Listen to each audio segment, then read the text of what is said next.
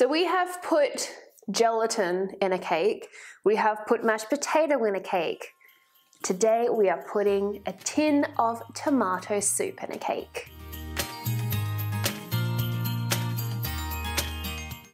Hello everybody, I'm Miss MonMon. Welcome to my channel.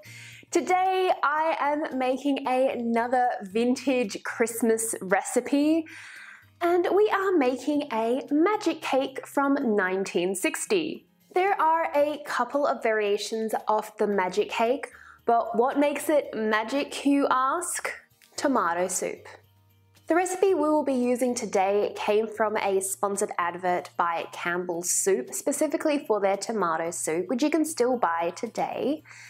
And it is Christmas themed, which is what makes it perfect for today's vintage cooking adventure.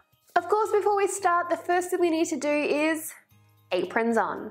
The first thing we need to do now is set our oven to 180 degrees or 350 Fahrenheit. So the recipe asks me to grease a tube pan, which is a flat-sided, basically a donut, almost like a bun tray, but without the ripples in it.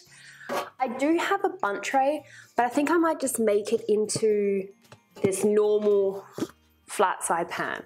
Hey guys, it's voiceover MonMon. So let's begin by adding 1 3/4 cup of all-purpose flour into our bowl and 1 cup of sugar. We are following that by 3 teaspoons of baking powder, and then half a teaspoon of ground cloves, half a teaspoon of cinnamon, and half a teaspoon of nutmeg. We're going to go ahead and whisk the dry ingredients together, and once combined we are going to add half a cup of shortening. I have to go to a special baking shop just for this. And we're going to add half a can of Campbell's Tomato soup. I'm going to go ahead and whisk that all together using my hand beater. Now the audio cut out on this section, but my hand beater died and started shooting shards of metal into my mixture. I originally thought it was glitter, and I realized I had to go to the shops and start again. I am back from the shops and I have a brand new can of tomato soup and my mum's hand mixer. So we are going to just speed run this. Let's go. Flour, sugar, baking powder, cloves, cinnamon, nutmeg, mix, mixed. Half a cup of shortening.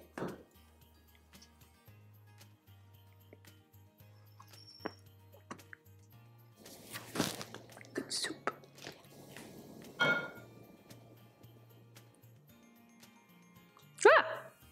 Mix. Wow, you have a turbo function? Wow.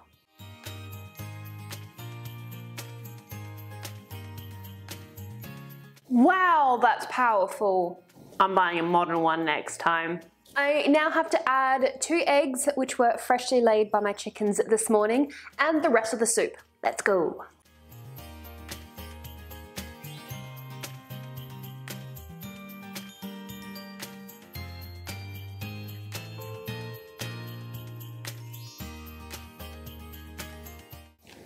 Now it's time for our fruit and our nuts to go in, and I forgot about the walnuts, so we're just doing fruit. If only it smelt better. It still smells really strongly of tomatoes. In fact, that's all I can smell. Hopefully it doesn't taste like tomatoes when it's done. Let's pour her into our pan.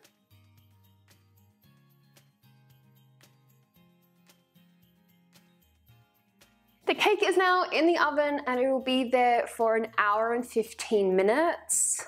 I will check it at the 1 hour mark just to see how it's going, because I'm worried the tin difference might change it a bit.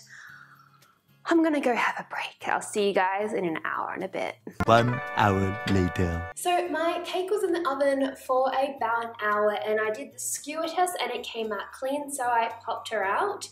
I don't think she needed the extra 15 minutes, and as you can see she's quite browned around the edges, so I've been watching way too much Great British Bake Off.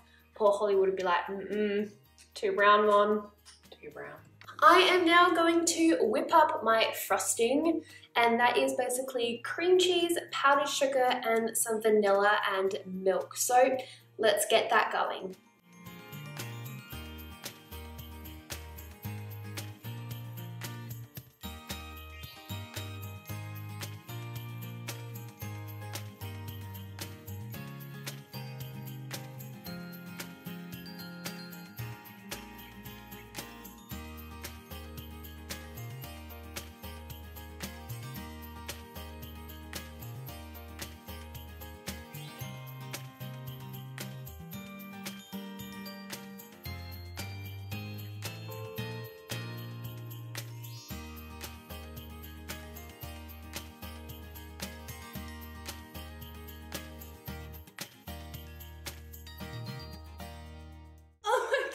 Finally done. This is the cake that broke me, but we got there in the end. I am so excited to try this magic cake. So let's have a slice.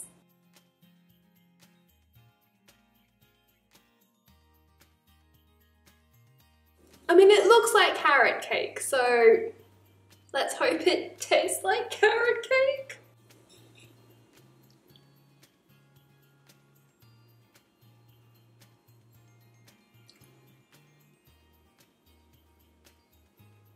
My taste buds are so confused. I can taste the tomato. You can definitely taste it in there. But it does taste like carrot cake. I don't understand. I have some confusion. I mean, it's not bad, but it's also not the greatest thing ever. It's okay. It's good. I'm gonna go for it's good. If you like tomatoes and cake, and you've always wanted them to have a marriage together. All right, well, that is everything that I have time for you guys today. Thank you for joining me on another vintage cooking adventure. This one was certainly an adventure. If you'd like any more information or the original recipe, I have all of that linked in my blog, which is in the description box below. And if you'd like to, please feel free to follow me on any of my social media as well. I will be seeing you guys all next week with a brand new video. Actually, it'll be out on Friday. I'll see you guys on Friday. But until then, be kind, be true, be you, and have a great day. Bye!